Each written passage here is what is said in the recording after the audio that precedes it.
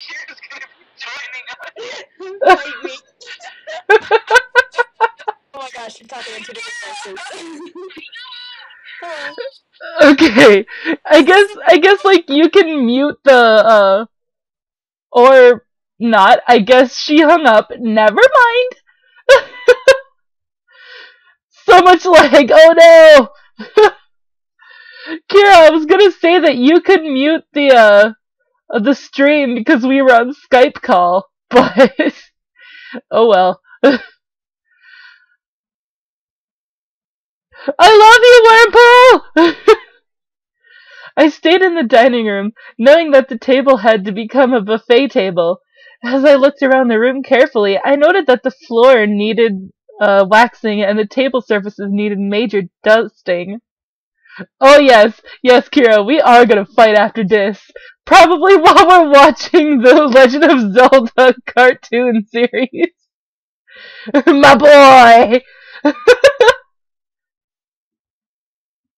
Eric came up to me, lowered a small mop and bucket he had brought in onto the floor, and rolled his sleeves up higher on his arm before looking at me with a raised eyebrow. Are you sure you want to work with me with cleaning this place up? It'll be a lot of cleaning and tidying. Plus, we have to move the chairs to the corner. I shook my head, rolling up my sleeves and walking to the table, grabbing a hold of a chair. I think I can handle lifting a couple of chairs and moving them. Eric smiled at me with a soft chuckle before following my lead. Eventually, we had moved all the chairs to the corner of the room, and had begun cleaning the room and the table. Silence consumed the air as we both focused on cleaning. I decided to start mopping the floor, but as I stepped forward, towards the bucket, whoops, my foot rolled over a small fluffy object, causing me to slip. Oh no, is it that rabbit that we forgot? Ah! Before I hit the floor, however, I wound up in the arms of Eric. In the arms of the angel! Staring up at him in a dance-like dip while gripping onto his shirt. His face was of pure concern as he held on and looked down at me. Are you all right, princess? Should we just nod or push him away and stand up, guys? I say just nod.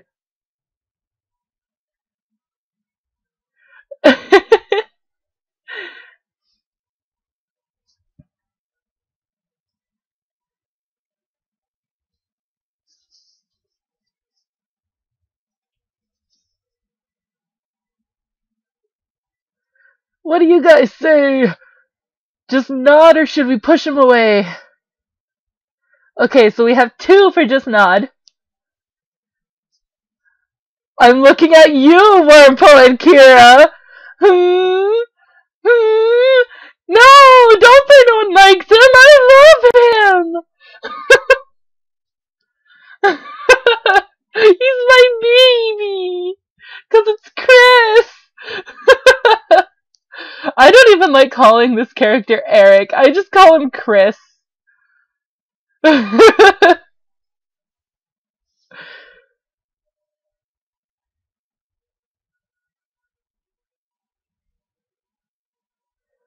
Okay, so Wormhole, are you saying to just nod then?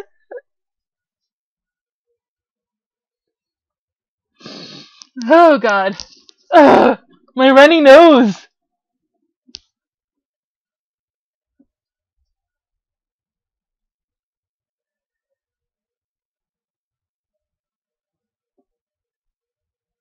Okay, so we have 3 for just nod and 1 to push him away. So guess what, Kira? We are going in.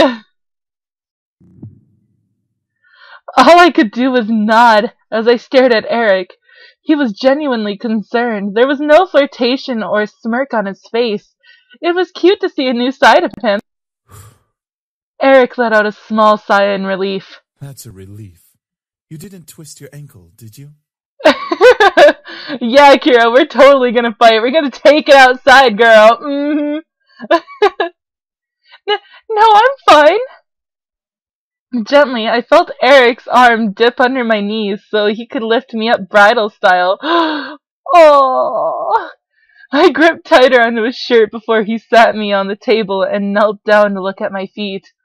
Oh God, please don't have a foot fetish, please! Oh no! I'm really fine. Eric didn't speak as he gently looked over my ankles, lightly massaging them to test for pain. I didn't feel any pain. I felt pleasure. Oh God. Oh no! Ah, no! I bit my lip as Eric gently massaged his fingers over my skin. I've had foot massages before, but Eric had amazing skill.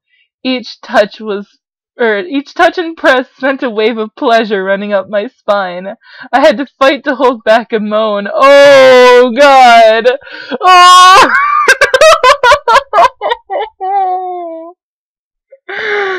Ah! No! This is like dramatical murder all over again! Ah! Eric's face, though, didn't shift to any mischief or seduction. It remained as concerned as ever. He was full of surprises. I know what is even happening. I can't. Eventually.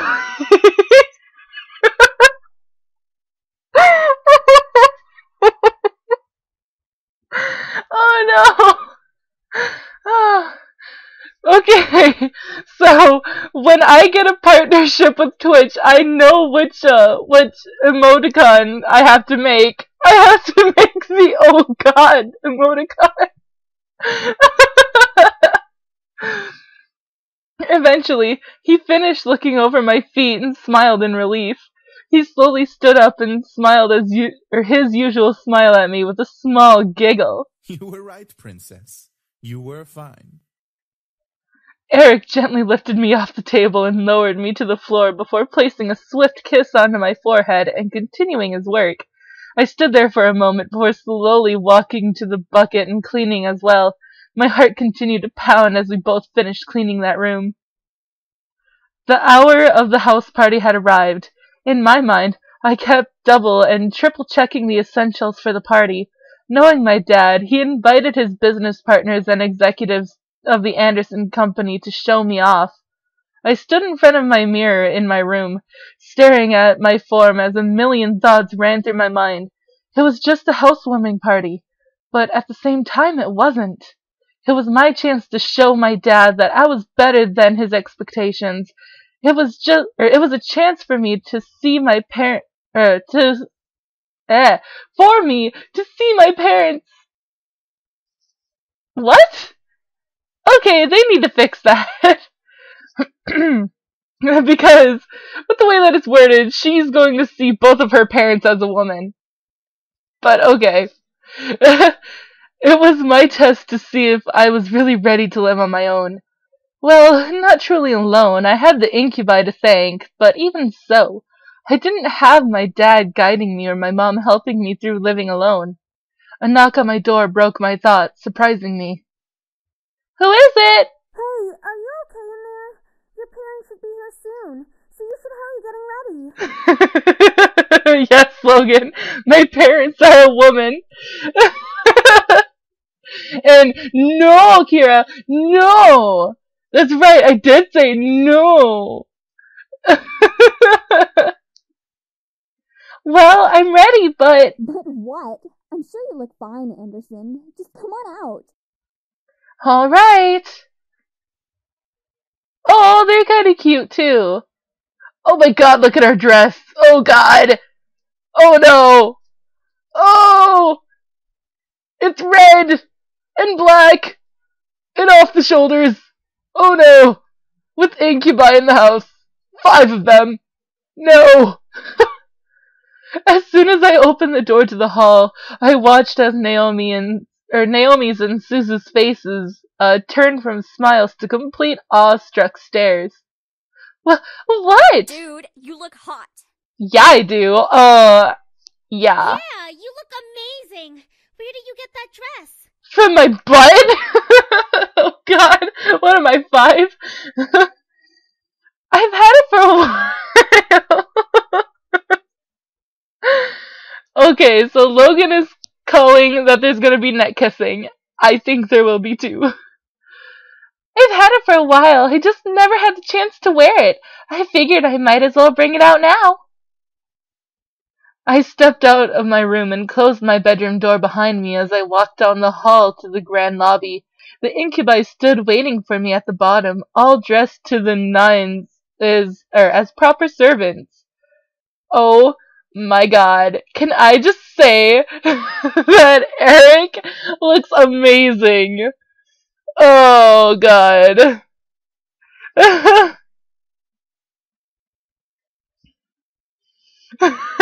I got this dress from my butt bag. Oh god, I love you, Logan. Okay, I love everybody in this chat. Whoa! They really know how to dress well, don't they? Yeah. I was slightly taken aback on how great the boys looked in uniform. Each had the poise of a perfect gentleman, even Sam.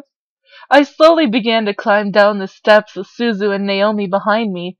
The boys watched as I descended the staircase one step at a time, like knights waiting for their princess.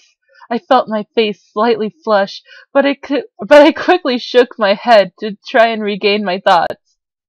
As I reached the last step, James offered his hand out to me and walked me down that final step, smiling.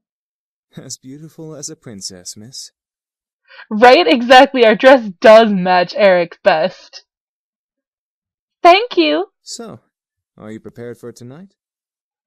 Okay, now we have a choice. As ready as I'll ever be. Yes, I'm ready. Or, to be honest, no. I am very much wanting to say yes, I'm ready. Because, as she said, she wanted to prove to her parents that she exceeded their expectations and that she was a real woman, quote unquote.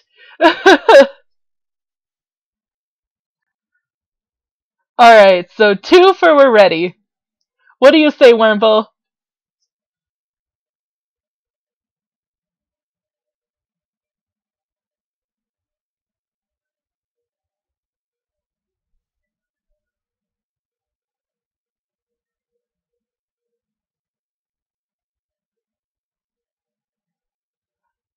Wurmple!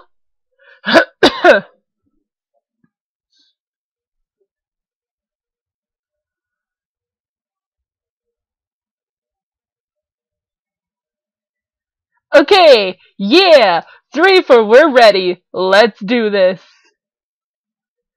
I had to be confident in my skills.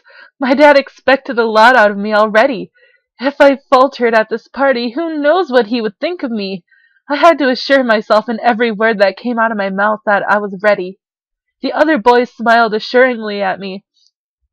Ah, my nose. Sorry.